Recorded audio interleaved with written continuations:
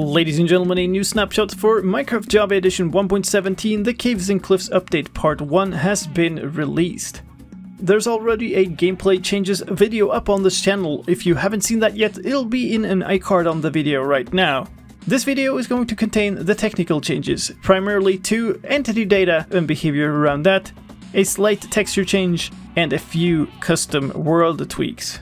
Not that much to report on this time, so let's just dive right in, shall we? My name is Slime, I'm here to guide you, and let's start with entities and data. A number of entities would act as marker and invisible armor stands, being normal armor stands. That included Zoglins, Pufferfish, and goats that would all attack or react to such armor stands. That is fixed in this version. Changes to resource packs. A slight texture change, the mouth part of the axolotl texture has been removed. If you're somehow using that, then you need to update. Also, the texture mapping for the goat has changed, with the ears now being correctly mirrored. That means that if you have a custom goat texture, one of your ears will now be backwards.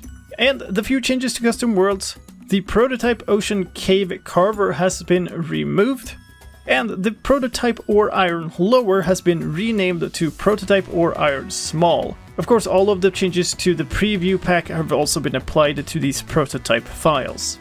One notable thing about this snapshot is that many of the stability fixes done fix crashes and performance issues that stem from custom worlds or other resource pack or data pack uses. This includes several fixes for invalid shaders crashing the game, and notably the invalid biome ID spam that would occur in logs in custom worlds. This has a massive impact on the performance of the game, and custom worlds should as a result run much better in this version.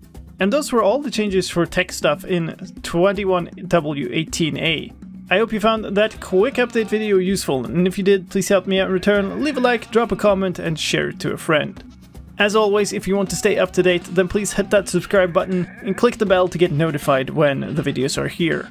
My name is Slime, thank you so much for watching. Thank you also to Neunanser, Fabian, and Jock Cool, who helped out in the making of these videos. And that's it for today. I'll see you next time. Take care.